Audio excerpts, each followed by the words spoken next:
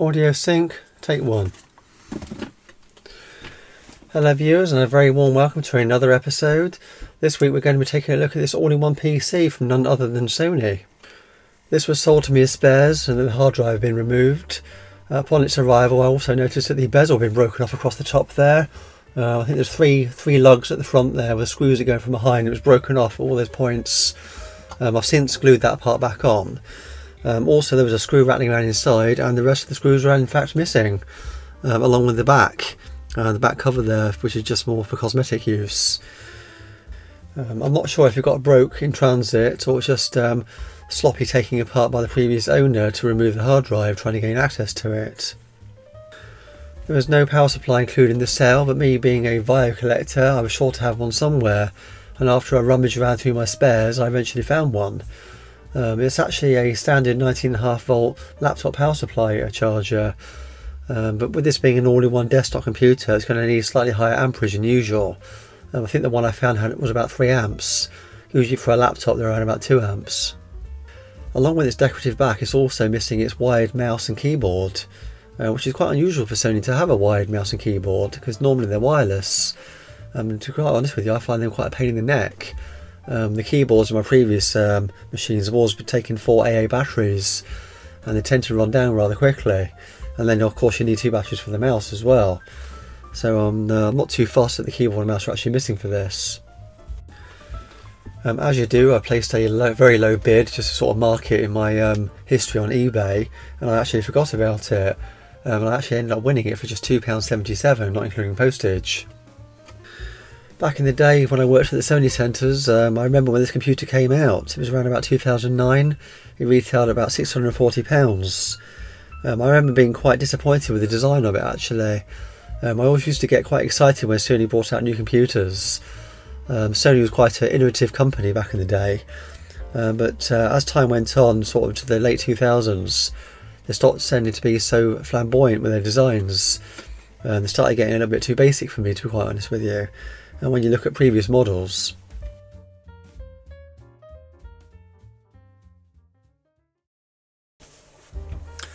so what did £640 actually get you back in 2009 for a computer? Well, for starters, with this model you've got a 20.1 inch X-Black LCD panel with a multiple lamp technology and a screen resolution of 1680 by 1050. Not Full HD, but you've still got 720p there, with this Intel Core 2 Duo CPU E7200 running at 2.53 GHz and 3 GB of RAM, of which 2.86 GB is usable. I'm assuming the rest of that is saved for the graphics card. And the graphics card is an Intel GMA X4500 HD graphics. It came with a 500GB hard drive, and weighing in at 8.5 kilos, it's not as portable as some other computers. Also boasting a 1.3 megapixel motion eye video camera built into the front there, which is good for things like Zoom and Skype. On the right side is a DVD writer, while on the left side you have a SD card slot and Sony's Magic 8 memory card slots, with 2 USB ports along with a 3.5mm headphone socket, microphone and line out jacks. There is also a wireless switch, which is easy to use without having to look around the side.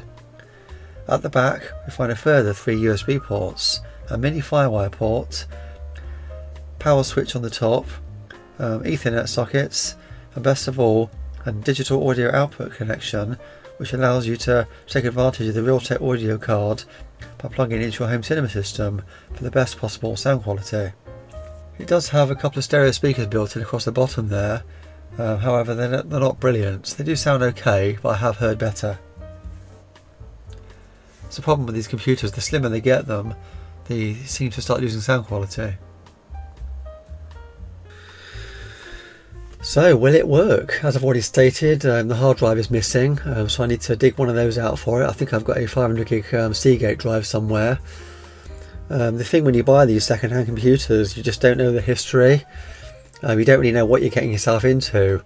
A lot of the time it's just people genuinely upgrading. They'll put their old computer into storage in the loft or in the basement.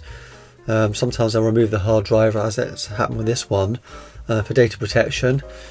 Sometimes it's quite a pain actually when they do remove the hard drive, especially with the Sonys, because the restore partition is hidden on the hard drive because you don't get restore discs. Well, you didn't with these from around sort of 2007, I think it was, onwards.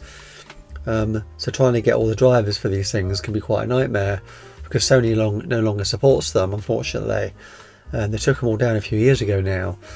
But sometimes you're lucky and you do actually find the drivers for them. But today I'm going to be installing Windows 10 on this. So hopefully, fingers crossed, it will find everything we need. I guess we'll find out as we go down the path of installing everything. And maybe we'll find out any annoyances along the way of any problems it may have. Hopefully there won't be any. One of the things I have noted already about this computer, which is quite annoying, is that once you've applied power to it, it comes straight on before you even press the power button. My initial thoughts were maybe there's something in the BIOS, because I've seen in some BIOS settings where you can have a resume power in the event of a power cut. But unfortunately I've had a look in the BIOS on this, and I must say it's the most sparsest BIOS I've ever seen. And there's hardly anything there at all, and unfortunately that feature is not there either. So with all that in mind, let's pop the back off, which is already unscrewed, have a look inside, and then we'll fit the hard drive.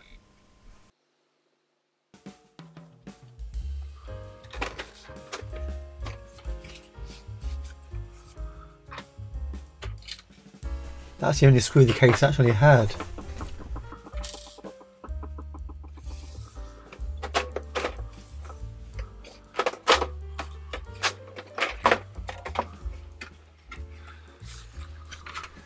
And here we are, the insides of it. And I must say I was very pleasantly surprised at just how clean and tidy it was inside. Very often with these old computers, they're usually caked in dust or debris from whatever environment it's come from. But on this occasion it's absolutely immaculate inside, it's just so clean. There's no dust on the motherboard whatsoever. The fans seem clean. There's a main fan there, and I assume the other one's for the CPUs. Dual inverter board there. That's the DVD-ROM drive. And here we have the hard drive caddy. Again, there's only one screw on this as well.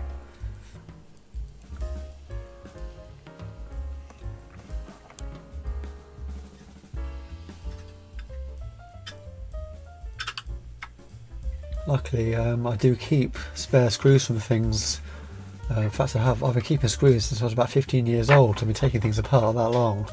And I keep spares because quite often with second-hand things, the screws do occasionally end up missing. Not quite sure what that sticker was from. Usually a sticker like that or a little bit of tape like that is to hold wires down. And here's that Seagate drive I had. I knew I had one somewhere. I can't remember how I came across this one actually. I think it might have been out of an old PC. It's a 500GB, so that will do nicely for this project. Just need to make sure I put it in the caddy the right way around now before I screw it all in place. It has 4 rubber mounts around the sides to help reduce any vibration.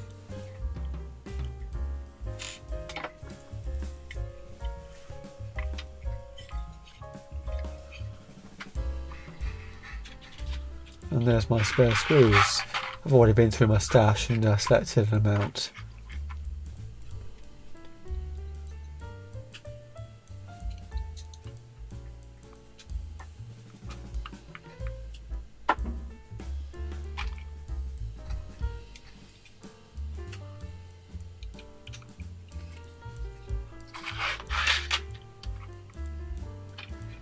That's it, hard drive in place in the caddy, just a case of plugging it all back in and then securing it back down again.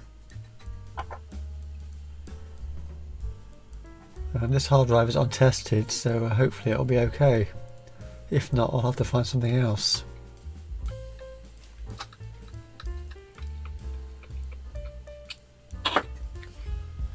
I remember when these all-in-one PCs started making an appearance, it was quite a surprise because obviously before this you always had a separate desktop tower and a separate monitor.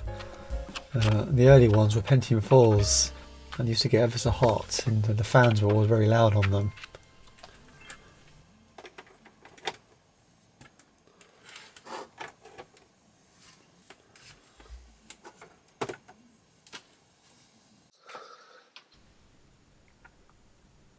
So I've got Windows 10 here on a USB flash drive, rather than messing about with a DVD-ROM.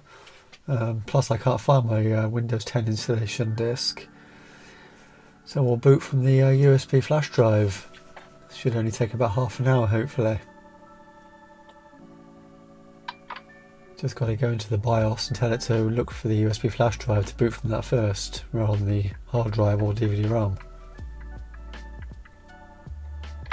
I think the reason the PC is coming on automatically is because the battery backup may be flat.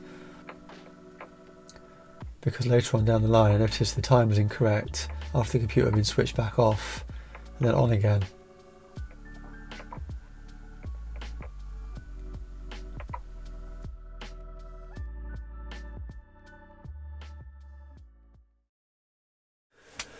So here we are, back. It's been a few days now I've been using this. After Windows 10 finally went in, I say finally, it went in okay, but it took all day long to do its updates. And I mean, it really did take all day long. In fact, I was getting to a point where I thought, is this going to work at all for me with Windows 10? If it was going to be that slow doing its updates, would it be usable all as a web browser even? But sure enough, once everything had been updated and gone in, it was all okay in the end. It did work okay as a web browser. I've been streaming music with iTunes, but the biggest gripe I've got with it, unfortunately, there is no control for brightness. I've looked everywhere in the settings, there's just nothing there at all. I've checked the device manager, had a look in there, and sure enough there is a driver installed for the graphics card. I don't think it's a generic driver, or is it? Maybe it is, I don't know. I've looked online for drivers, as you do, and I found all the original drivers for things like Windows Vista and Windows 7, but unfortunately none of those are working. All I get is that message from Windows saying Windows is determined that the best driver suited for this device is already installed, and it won't even let you install it. The other option you've got obviously is to change the brightness in that power save mode it's got, not power save, nighttime mode, where it dims everything down ever so slightly and gives that yellow tinge like a sunset. But even with that installed, with that running, it's still too bright. In fact, you probably could use sunglasses, it's that bright in the late evening when you're using it at night. But during the day it's okay. Streaming okay with the iTunes, that's working fine. But unfortunately the visualizer is not working properly, it stutters about. I think it's the classic visualizer, one of the two. In fact, it won't work at all. It works for one but not the other, which is obviously pointing the finger towards the graphics card issue, which is a real shame really, because that's pretty much anything that's let it down. Everything else went in okay, all installed. Sound, wireless, DVD-ROM drive went in okay, the web camera went in alright. I haven't actually tested the DVD-ROM drive yet, but I don't see why it wouldn't work. It's actually a device I still miss on later computers. Sometimes you've got old software you want to try out when you're putting different operating systems in, and of course you have to resort to using a USB flash drive instead. One of the other drivers that didn't work, actually now I think about it, was the memory stick driver, which didn't surprise me at all. The SD card works fine though, which is the one I use mostly these days anyway. A base driver didn't go in, which I managed to find online, along with a PCI bridge adapter, I think it said. That didn't work either. But as I say, apart from that, everything else seems to be working fine. Considering this computer is 13 years old now, it's still usable. It just goes to show, you know, there is still life left in these old PCs yet, even if it's just a web browser. Now originally this computer shipped with Windows Vista, which gets a lot of bad rep. I'm not surprised though, to be honest with you, because it was a very big operating system, as we all know, and it took up a lot of system memory. They're out there that you still can get the drivers for this for Windows Vista, and all the VAIO software as well that used to bundle in with these computers, or the bloatware, some people say. So one day I may go back down the road of installing Windows Vista on this just to see what it was like, get all the original SONY VAIO software working, because there was quite some interesting apps back in the day that used to get with them. But for now I'm just going to leave it with Windows 10 to at least make it usable, so it's partially safe online at least. Using an old operating system these days is just a big no-no really for going online at least. but it would be interesting to try out the graphics card capabilities with some old games from the time period using Windows Vista. In fact, I suppose it wouldn't hurt to try Windows 7 in it either. That takes up a lot less system resources. Well, I guess that just about brings me to the end of this video. It's been very interesting again. I hope you've enjoyed watching with me. I always like taking a trip down memory lane and looking back at old technology that I used to sell back in the day in the Sony Centre. Technology that I couldn't afford then, but I can afford to buy it now that it's obsolete. Well, I guess that just leaves me to say, as always, thanks for watching, and until next time, I'll be seeing you.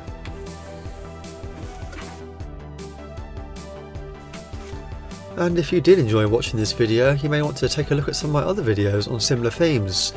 I'm always buying something on eBay, some old piece of technology, and trying to repair it.